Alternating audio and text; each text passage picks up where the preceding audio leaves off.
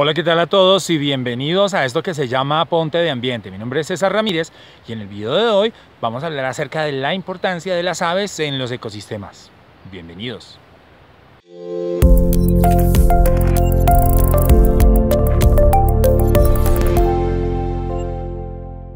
Las aves son animales vertebrados que poseen un cuerpo recubierto de plumas, extremidades anteriores modificadas que conocemos como alas, pico sin dientes y un par de patas. Son seres ovíparos, o sea que se reproducen mediante huevos, y en su gran mayoría alimentan a sus crías hasta que alcanzan la madurez y la mayor parte de estos seres pueden volar. Están distribuidos en todos los continentes, incluso en la Antártida. Se estima que existen alrededor de 9.700 especies diferentes en estos momentos. Por eso, hoy en día se dice que las aves son los vertebrados terrestres más abundantes. El mayor problema para la supervivencia de las aves es la destrucción y la pérdida de su hábitat, producida por las actividades antrópicas. Los grupos de aves que están expuestas a mayores peligros frente a su supervivencia son las aves marinas, isleñas y tropicales, ya que son las que sufren fuertes presiones de conservación de sus hábitats.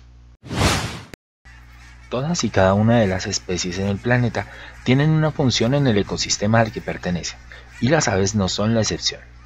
Como lo mencionamos en un video anterior que dejaré en las tarjetas, existen diversos tipos de ecosistemas, y en cada uno de ellos existe una diversidad de especies, y es en este contexto en el que las aves y sus vuelos influyen en 5 factores importantes.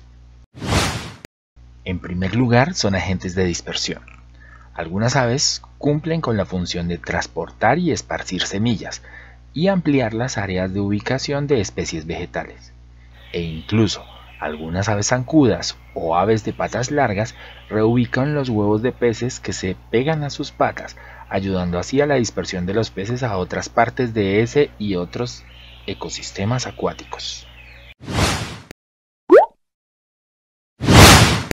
Las aves carnívoras e insectívoras ayudan con el control de plagas. Debido a su dieta, pueden mantener el ambiente en una proporción de equilibrio al consumir diferentes especies de animales e insectos. Cuando las aves insectívoras se alimentan, ayudan a evitar plagas, ofreciendo equilibrio en las zonas que habitan, por ejemplo en la agricultura. Sin aves, muchos de estos insectos podrían ser aún plagas mayores que consumirían los cultivos agrícolas y forestales. También podemos ver que algunas aves desparasitan a otros animales mayores. Por otra parte, cuando un animal perece, se convierte en materia orgánica en descomposición.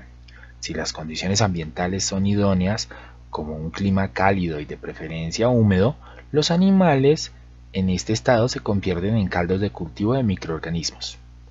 Las aves carroñeras son carnívoras y se alimentan de los animales en estado de putrefacción.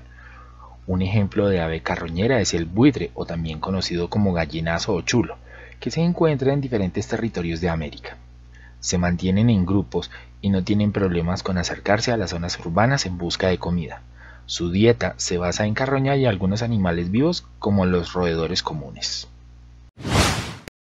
Las aves también son polinizadoras. Tal es el caso del colibrí, que dispersa el polen de las flores de las cuales obtiene néctar. Existen alrededor de 300 especies de colibríes. Estos se caracterizan por ser pequeños, generar un zumbido con su rápido aleteo y ser las únicas aves que pueden volar hacia atrás. Los colibríes buscan plantas con niveles de azúcar que rodeen el 25%. Otras especies también son polinizadoras, pero el proceso se da cuando se alimentan de los insectos que se encuentran bebiendo el néctar de las flores. Las aves se encuentran en innumerables entornos ambientales y sus actividades son claves para contribuir con los ciclos vitales de otras especies. Si éstas no están presentes y realizan las funciones que las caracterizan, diferentes procesos dejarían de ocurrir, por eso representan enlaces críticos del ecosistema. Además de transportar semillas, muchas aves las procesan a través de sus procesos digestivos y luego se encargan de dispersarlas, haciéndose parte irreemplazable en el ciclo de vida de otras especies. Además de lo antes mencionado, las aves son excelentes bioindicadores del estado del ambiente. Un ejemplo claro es la presencia de aves pescadoras en cuerpos de agua. Eso indica que allí hay peces. Por otro lado, la cantidad excesiva de gaviotas puede indicar la presencia de basura en el entorno. Esto es una muestra de que reaccionan a cualquier alteración de los hábitats antes que otros animales. Para terminar, no podemos olvidar que la migración de las aves consiste en viajes estacionales en respuesta a cambios en la disponibilidad de alimentos y cambios climáticos o de hábitat. Bien, y eso ha sido todo por el video de hoy. Espero que les haya gustado. Por favor, no olviden suscribirse, darle clic a la campanita para recibir notificaciones cada vez que subo un nuevo video.